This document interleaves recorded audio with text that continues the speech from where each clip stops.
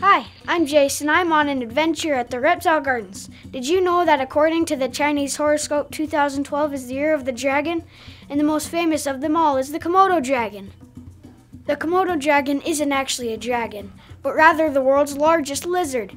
They can be up to 10 feet long. That's more than twice my size. Adult Komodo dragons mainly live on the ground, but baby dragons will live in the trees for the first 4 years of their life. They have to, or the big ones will eat them. Once big enough to survive among the adult dragons, they'll move to the ground.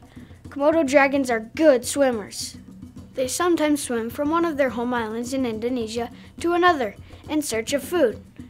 Despite how big they are, Komodo dragons can survive on only 12 meals a year. That's only one per month. I can't even make it through the day without some cookies.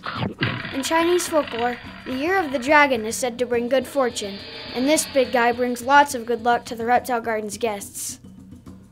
Want to learn more about Komodo dragons and other reptiles? Check out reptilegardens.com or come and visit us south of Rapid City.